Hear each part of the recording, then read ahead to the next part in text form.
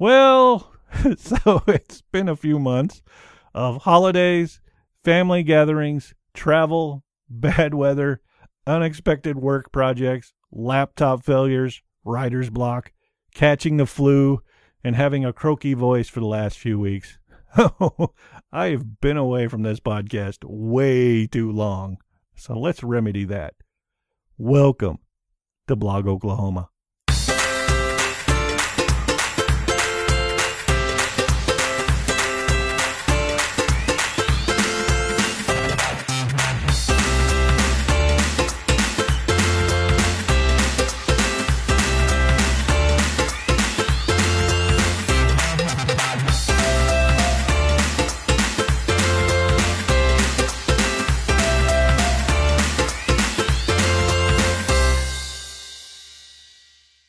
So let's start off 2018 here at the Blog Oklahoma podcast with a bold mission. I'm going to convince you to go vote. If you're a resident of the state of Oklahoma and over the age of 18, there should be no excuse for you not to vote this year. Nationally, 2018 is what's called a midterm election, meaning it's 2 years after and before the next presidential election when people are paying more attention. However, this election cycle is very important for Oklahoma. In Oklahoma, this is the time we elect most of our state offices, including governor, a good portion of the state House and Senate, as well as our U.S. representatives. As a citizen of Oklahoma, you need to pay attention to state politics right now. Yes, politics can be boring, especially state and local politics. But what happens at the state capitol directly affects you personally. It's the roads that you drive on. It's the teachers who are teaching your children. It's you and your family's health care. It's the laws that direct our society, and it's the amount of money that comes out of your paycheck and what is done with that money on a state level. These are not trivial things to be ignored and hope for the best on. The people that get elected to the state capitol decide these things, not you, unless you vote. So throughout the year, I'm going to keep bringing this up.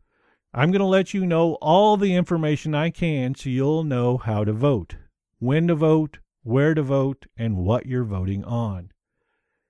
I would like everyone to bookmark this website right now, ok.gov/elections. That was ok.gov/elections. Everything you need to know about voting in Oklahoma can be found at this website.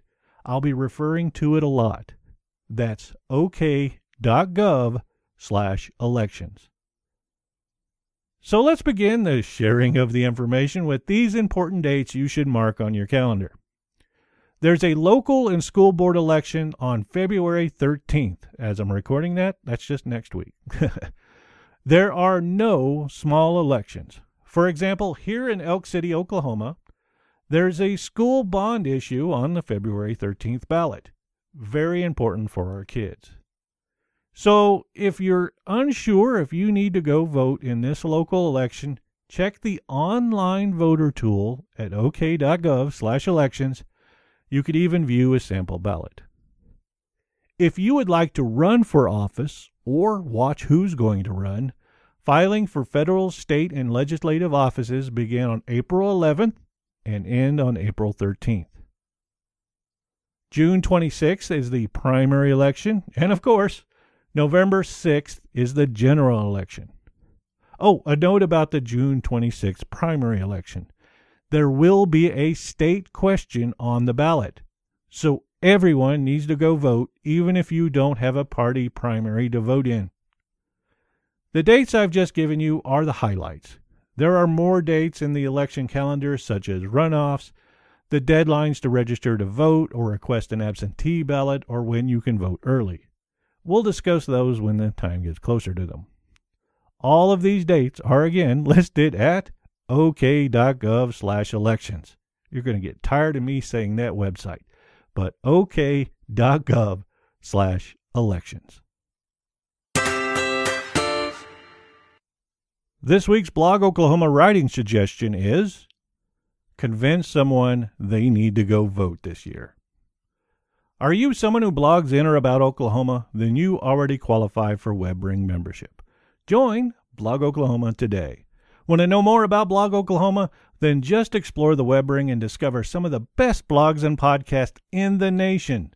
Just visit blogoklahoma.com for more information.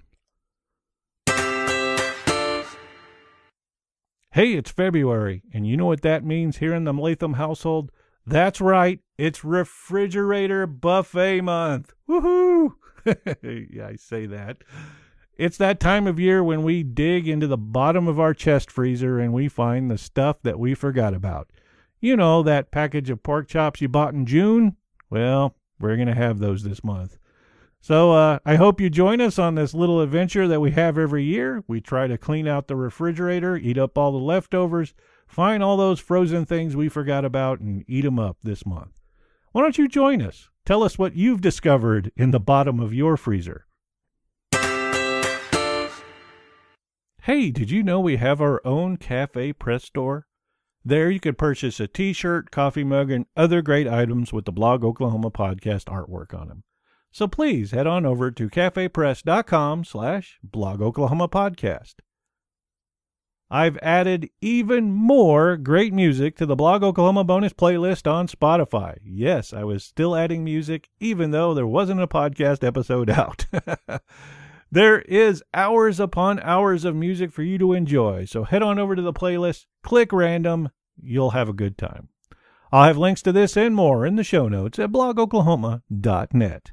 And thank you for listening to the Blog Oklahoma podcast.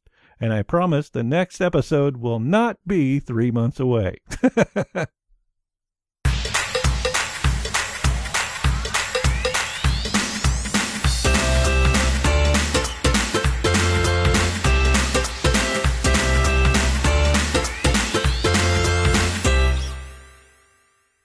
I'm happy to announce as of February 4th, 2018, Blog Oklahoma has 721 registered Oklahoma bloggers. Your feedback is important, so please feel free to contact me with your comments or questions. You can get hold of me in a multitude of ways. Just visit blogoklahoma.net/contact for more information. Check our show notes for all the links and bonus material from today's episode. Oh, and one more thing. Please join us over at the Blog Oklahoma Podcast Facebook group. There you could get previews of what I'm working on, or you could discuss anything that I've gone over or even suggest a topic. Would love to have you over there. That is the Blog Oklahoma Podcast Facebook group. I'll have a link to it in the show notes. This has been Kevin Latham for Blog Oklahoma. Until next time.